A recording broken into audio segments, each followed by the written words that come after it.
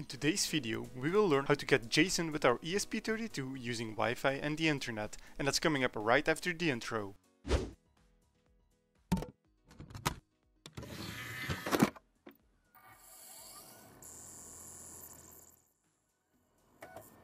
Every video I create, I believe in helping you create new technology that can be innovative and creative. The way I create my videos is by making a wide variety of basic IT videos that are easy to understand and will create a base for your future IT creations. My tutorials will include IoT devices, design, databases, websites, apps, and so much more.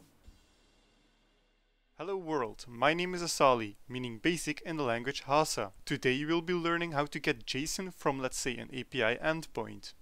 After we have received our JSON, we will also have to deserialize our JSON so that we can actually do something with the received data.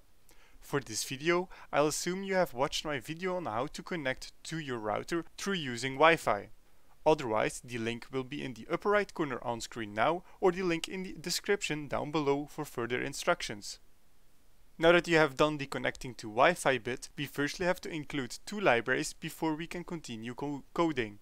Go ahead and click on Sketch and then Include Library and select Manage Libraries. Now search for Arduino JSON and install the latest version. Back to our coding. Now let's include our libraries so that we can make use out of it.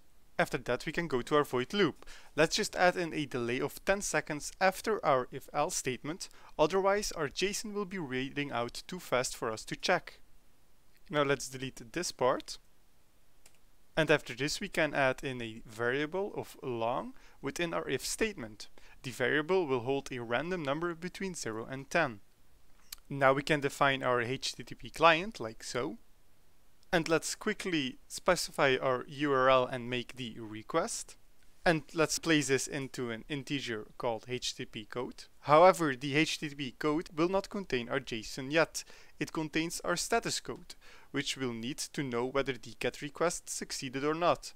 The URL we defined as well will be giving us one comment, which we can find by giving in an ID as a parameter. That's where the random number is used for. Now let's create an if statement, checking whether our status code is greater than 0 or not, and otherwise we print out that an error has occurred. Now inside the if statement we can get our JSON in string format, and let's place this in a string called payload. Now let's print out our status code with an enter in front of it and the payload. Now let's run this quickly and wait for our ESP32 to connect to our router. And as you can see, we have a status code of 200, which stands for succeeded. And next to that we have received some JSON, but before we can access all of that data, we have to deserialize it. In order to do that, we have to do some modification to our string. I will not be explaining all of this, but if you want to get the full explanation of all of the written code in today's video, then you can head over to my Patreon page or the post of this video. Link will be in the description down below. Next, we can deserialize our JSON and place it within a static JSON document so that we can easily access it. Now that this is in a static JSON document, let's access this and get the values from ID and email, and let's put these in a fitting variable. Make sure you use the correct value, as the ID field in the JSON from earlier on does not contain any paraphrases, so needs to be placed into an integer, for example. And now let's quickly print out our ID and email, and let's put an enter behind that too, like so. And to finish off, let's end our client connection. Now if we run this again, and after our ESP32 is connected to our router, we'll see that our values ID and email will be displayed, so this means that those are now accessible for us to use in our IoT applications.